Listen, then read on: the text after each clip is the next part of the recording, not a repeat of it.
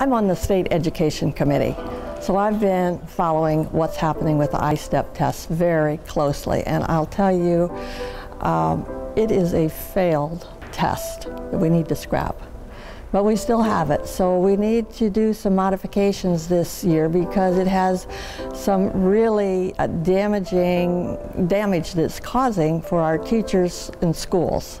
House Education Committee began to address this for teachers, and the Senate did the same thing for schools. So in the next week or so, we will have 2 bills on a fast track that are going to provide relief of the stress on teachers, students, parents, so that we can find another way to provide accountability that is also something that is good for students, that makes learning fun and creative, and will help bring young people back into the career of teaching.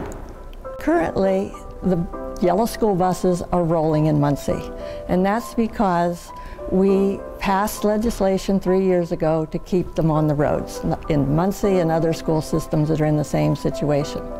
Those 3 years are up.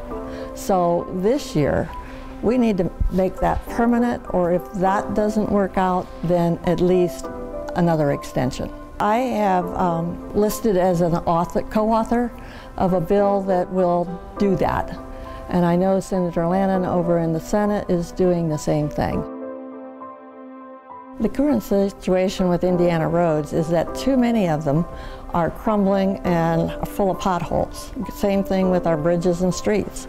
So we need to do something about it this session. What I would like to see is not just work on the state roads, but also our local roads and bridges. There are 3 competing plans in the session this year, so I think people are in agreement that something needs to be done. And we'll be talking and working out what that something is and how to pay for it. And speaking of paying for it, I think that a lot of us don't realize that the taxes we pay at the pump don't all go to our roads and streets, that the sales tax is diverted to our general fund and pays for other things while our streets are falling apart. We need to change that, and that's what my Democratic caucus plan does.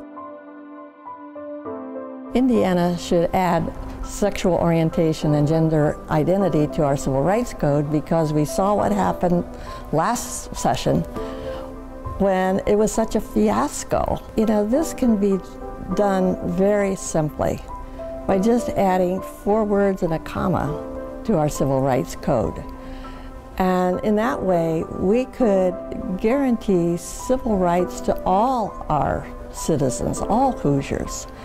It just doesn't take that much to recognize that the LGBT community and citizens, they're our friends, neighbors, our family members, our co-workers. They deserve the same equal rights that the rest of us have.